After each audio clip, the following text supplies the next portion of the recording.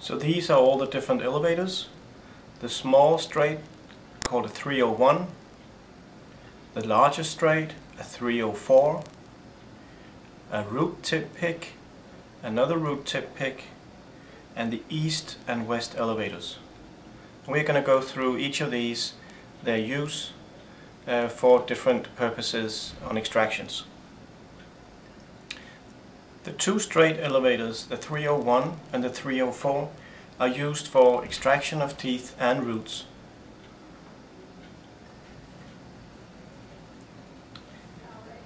The flat side of the elevator goes against the tooth to be extracted, in this case a number 17. The instrument is applied perpendicular to the arch, so not too steep, but perpendicular to the arch, and rotational force is applied. In this case, the rotational force is counterclockwise,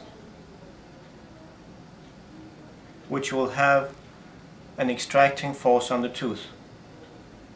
If the wrong rotational movement, in this case the clockwise rotation, is used, the crown will fracture off. The use of the smaller and larger straight elevator, the 301 the small and the 304 the large, depends on the amount of space in the area. Sometimes the small elevator can be used initially, and when you get a little bit of mobility in the tooth, you can change to the larger elevator to apply the force on the tooth. And again, in this case, a counterclockwise rotation will bring this tooth out. The straight elevators can also be used for root tips, where the same force can be applied, but also using the elevator like a shovel, so placing the elevator between the bone and the root tip and using the elevator more in a shoveling movement to sort of dig the root out of the bone. These are the root tip picks. This one is called a 1314, and it has mirrored ends to be used in different anatomical situations, and the root tip pick 1. They both are used when root tips are fractured during extraction and need to come out through the socket. They are mostly useful when the tooth was mobile before the root broke. If the root breaks immediately upon applying force with the forceps, these root tip picks are rarely useful. Often additional bone must be removed, and then these instruments may come in use. These are east-west elevators, again mirrored for different anatomical situations. These are used for roots on multi-rooted teeth.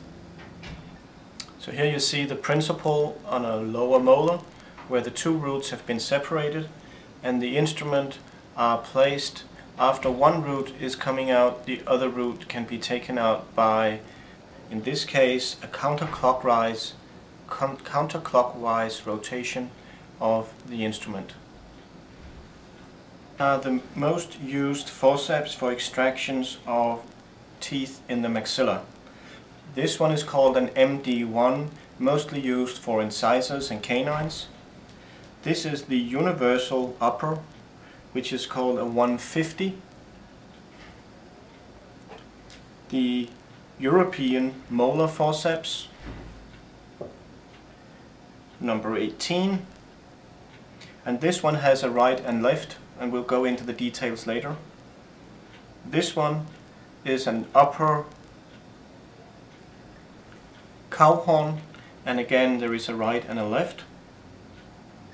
And this one is called a palmley, or number 65, which is mostly used for upper incisors, roots and fragments in the whole maxilla. So this is the MD1 that is mostly used for upper incisors or canines, and placed like this. The 150 is universal in the sense that it can be used in both the right side of the mouth and rotated 180 degrees also in the left side of the upper jaw. This is a European upper molar forceps. It has serrated jaws, and this particular part here goes on the palatal root of the molar, and this particular part of the jaws goes on the buccal. It has a notch in the middle of this jaw that goes in between the furcation on the two buccal roots of the molars.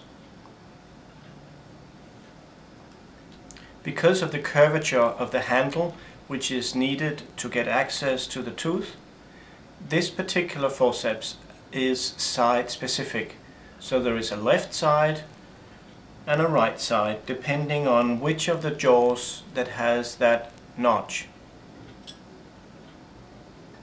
The easiest way to find out which of the forceps are right and left is to place the instrument or hold it up in front of you with the notched jaw on the buccal, and then you can see from the curvature of the handle if it is a right or a left. In this case, this particular forceps is a left upper molar. This is an upper cow horn, number 89 or 90.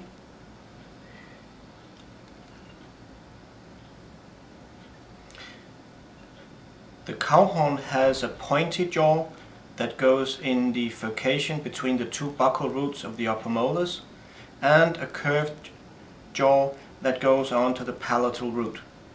Because of the curvature of the handle, again, this forceps has a right and a left. The upper molar right is number 89 and the upper molar left is number 90. The cow horn is used when the crown is destroyed or broken or is likely to break, because this forceps engages mostly on the palatal root and the buccal furcation and doesn't lean so much on the crown itself as the previous upper molar European forceps. So these are the mostly used forceps for extraction of mandibular teeth. The universal lower, the 151,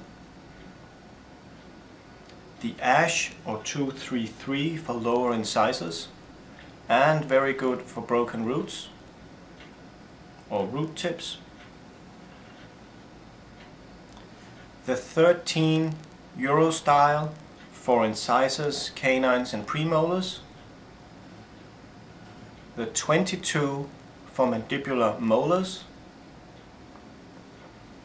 The 23 cow horn for mandibular molars with destroyed crowns, and the 79 for wisdom teeth, lower wisdom teeth. So this is the 151, the universal lower forceps that can be used to extract virtually any mandibular teeth.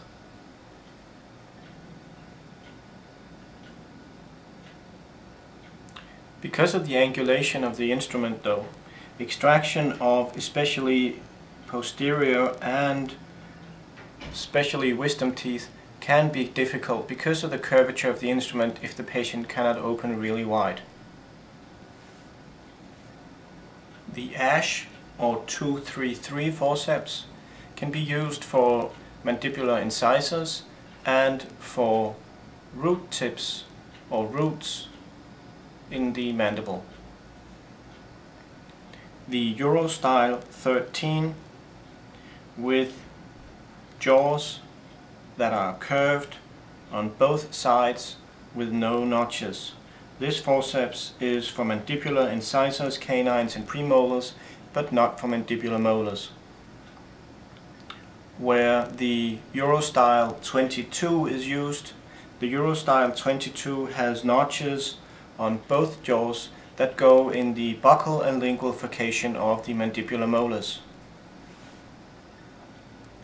Because of the direction of the handle of the instruments, the Eurostyle 22 molar forceps may be difficult to use on wisdom teeth, which is where the 79 forceps comes in very useful. Because of the angulation of the beaks of the instrument, this instrument can be used to extract mandibular wisdom teeth without the necessity of the patient to open very wide.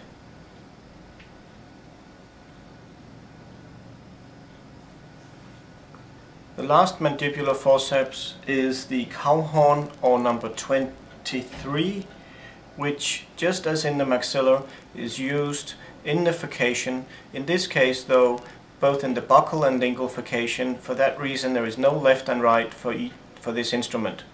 The Cowhorn is used when the crown is destroyed and the instrument can engage in the furcation and does not lean on the crown as the previous mandibular 22 or 79 forceps.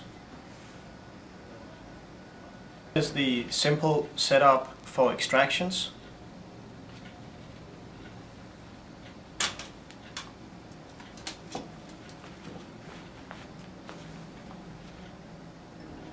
And the cassette contains a needle holder in the lid, suction, and the rubber for mounting the suction onto the unit,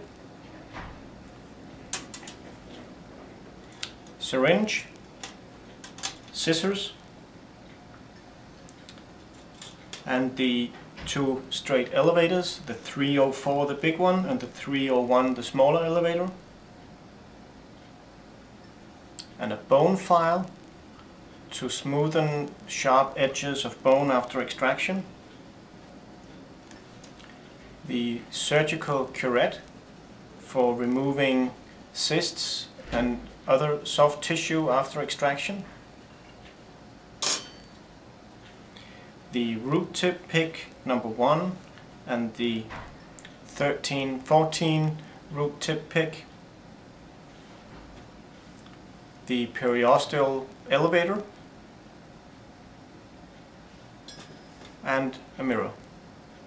This is the kit for complex surgical extractions.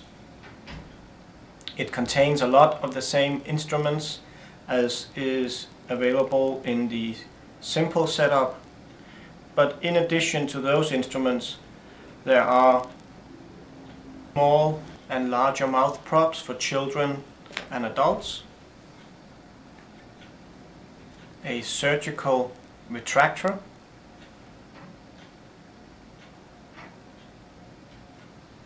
to retract soft tissue and a soft tissue flap, to the surgical retractor available in the surgical complex kit.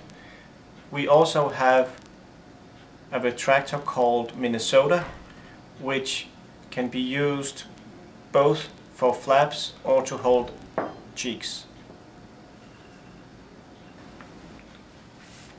A handle for a scalpel blade. The blade itself is not included in the kit. A hemostat for holding on to soft tissue, for removing soft tissue remnants after surgical extractions, and a rongeur for removal of sharp bony edges or recontouring as part of an alveoloplasty. This instrument is also quite useful for extracting small root tips or holding on to teeth after they're very loose just before removing them. And some 2x2 gauze and a cup for sterile saline to use when drilling in teeth and or bone. And that concludes the review of instruments and forceps for oral surgery. In